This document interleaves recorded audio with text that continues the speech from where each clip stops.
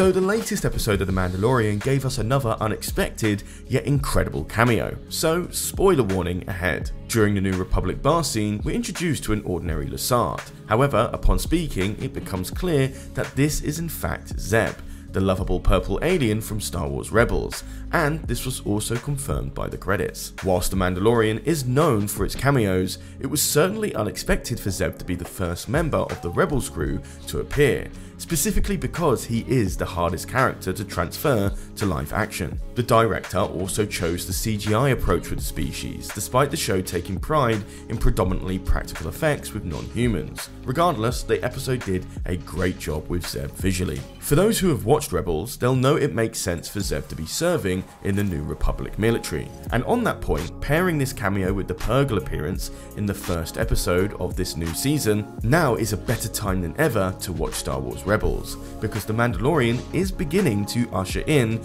a Rebels sequel series set in the post-Endor era. For those who have missed out on Rebels, Zeb is a key member of the crew who fight against the Empire, playing a role not too dissimilar to Wrecker, albeit more mischievous and intelligent. No offense, Wrecker. The reason why the Rebel crew has been such a big focus in Star Wars lately is because one of their main characters, Ezra, disappears with Grand Admiral Thrawn at the end of the series. Plus, shows like The Mandalorian, Ahsoka, and possibly Skeleton Crew are setting up Thrawn to be the next big bad after Palpatine. For more Star Wars shorts, check out this one appearing on the end screen now.